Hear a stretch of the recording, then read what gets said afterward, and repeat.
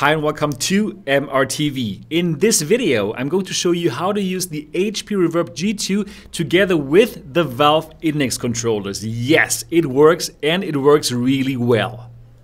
I'm going to show you what exactly you need. I'm going to show you each and every single step to make this happen. So absolutely stay tuned because all of this goodness is coming up.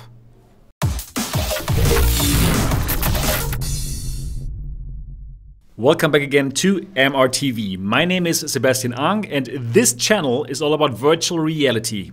I'm bringing you unbiased and honest reviews of all the VR headsets and I'm bringing you tutorials just like this one. So absolutely subscribe to this channel and click on the bell button so that you don't miss anything. Right now I've installed the first base station here and I told you I'm going to show you every single step. This is a base station 2.0, but you can also use the base station of the 1.0 kind. Simply put the first one into one corner of your room and now for the second one, put it diagonally at the other side of the room facing the first base station. And I'm going to put it here onto this display cabinet. So simply put it there and also connect it to the next power outlet. I'm doing that right now and that's it already. It's actually really simple. It's not as complicated as many of you are thinking it is. Now you gotta install two pieces of software. One is called OpenVR Space Calibrator and well, the link is down in the description of this video. Simply go to the latest release, download it as I do it here right now and then simply open it. And well, then you have to click on Run Anyways. Now this was the German version. You're going to have there Run Anyways. Now, while we're installing this, a big shout out to Reddit user Pumpkin Spice Trucknuts who has posted this tutorial that I'm following. Also big thanks to Joe Cool for sending me that tutorial. The second piece of software is called OpenVR Advanced Settings. Also the link is in the description below. Simply download the latest release like I do here now. And just like before, it's downloading, then open that file. And in order to run it, you have to click on Run Anyways. So just like before, do it now, like what I do here now. And well, you have it in your language, of course. All right, after you have installed it and installing this right now, we're actually done with all the software installments. That's really everything we needed to do. And we're getting closer to the main course here. This is what you will also need. You will need two dongles, either from the Steam controller or from the Vive trackers. Now that's really important. You can't use any Bluetooth dongles. You need these dongles. So the Vive tracker ones that I'm using here, they will work out of the box. If you're using the dongles from the Steam controllers, there's one more step. You will need to flash something onto them. And well, I have a link down in the description how that works.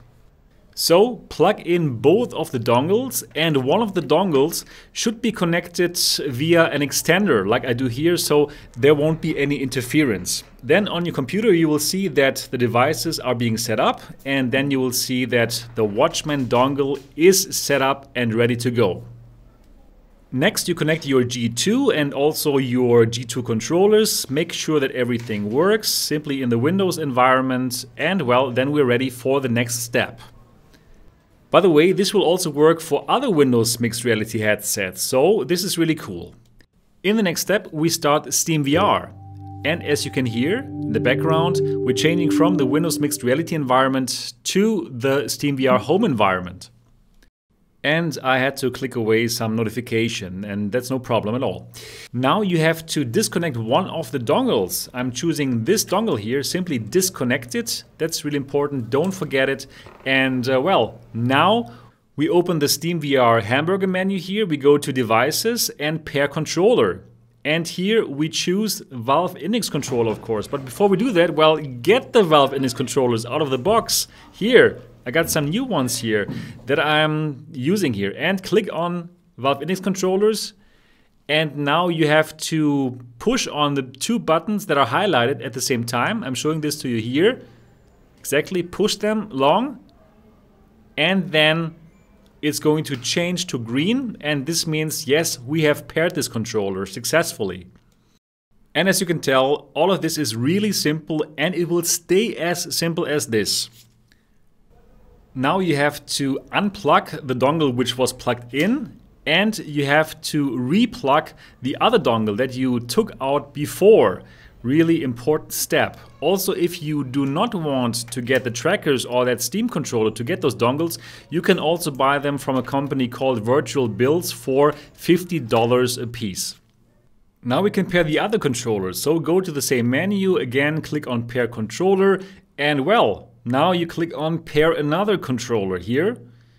Once you've done that, now you'll click on the Valve Index controller again. And just like before, you have to push these two buttons at the same time, and then they will pair with the computer. And as you can tell, the LED changed to green and you're good to go.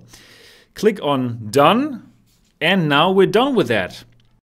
In the next step, replug the dongle that you have just unplugged so that now both dongles are connected to your computer.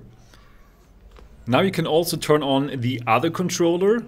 And now both of your controllers, as you can tell now, show the green LED, and that means both are connected now to your computer. Congratulations.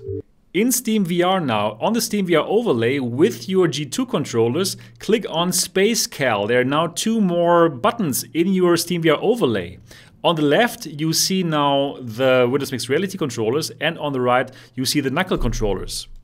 I'm going to start pairing the left controllers. Therefore, I choose the Knuckle Controllers here on the right, and on the left, one of those two controllers. And I click on Identify Selected Devices to find out if I chose the right Windows Mixed Reality controller. Also, I click on Slow with the calibration speed. Now I put the left index controllers onto my left hand, and I put it on the strap just like this. Exactly, so it's connected to your hand, and into the same hand I put the Windows Mixed Reality controller, the G2 controller, just like that. Now I click on Start Calibration. This is going to happen in a moment. Give me a moment here. And once I do that, the calibration process will start. So now, and what I have to do now, I have to move the left hand around, just like I do here.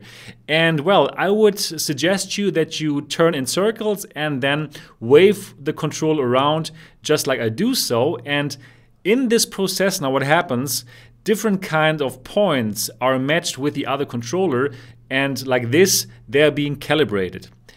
And once you're finished, the index controller will snap onto the other controller, and now the left controller is calibrated. Click on Done now, and now we can do that same thing with the other controller. And as you can tell, the left index controller already perfectly gets tracked here. So now let's deal with the right index controller. Simply choose the other controllers now here in the menu, and also identify them if you want to by clicking on this Identify button. They will vibrate then, and then take the right index controller, connect it with your right hand, just like this. Exactly, and well, put the right Mixed Reality controller into the right hand as well, just like before, and now click on Start again. Start calibration, yes. And here we go again, wave the controllers around, move around, turn around. Just give those controllers lots of points to calibrate them. And as you can tell, these bars, they get full, these two bars, and then once they are both full, then it means like the calibration process is finished. And that's the case now. The right controller is snapped onto the other one, and you can click on Done here, and then you're done. Now, the next thing you can do is click on Copy Chaperone Bounds, and that's everything you need to do. You're done. Congratulations. Thumbs up. Now close SteamVR and also turn off all of your controllers. Then start the index controllers, and SteamVR should automatically start. And well, it does. In my case at least. Now the moment of truth. Does it work? And Yes, here they are. What a great feeling that it actually works. It works actually perfectly. It's just as using the Valve Index with the Index controllers, but I'm using it with the G2. So this is pretty amazing. I can use any kind of games now. I have the perfect tracking with the perfect display. It's a match made in heaven. Let's try this out with Beat Saber. And yes, it works perfectly, really perfectly, just as if I would be using the Valve Index controller with the Valve Index. There's absolutely no difference whatsoever. So if the inside-out tracking of the G2 or of any other Windows Mixed Reality headset is not good enough for you, well, simply upgrade to the Index controllers and have the perfect tracking. Anyways, as I've shown you in other videos before, the G2 tracking itself is already good enough for, I think, most of you, but if somebody really needs the Lighthouse tracking, well, now you can have it. So if this was your one reason not to pre-order, I believe that now you can pre-order, and again, in my opinion, you should pre-order. This is easily the best looking VR headset on the market right now. It trumps all of the others, and yeah, well, if you pre-order this right now, you will get it in fall 2020. And if you really don't like it, you can still sell it. I'm sure there will be a big market for this. And now we're here in Blade and Sorcery, in front of the mirror. Just want to show you how nicely everything works, and well, your hands are tracked behind your back. This is Lighthouse tracking, the best tracking that is on the market.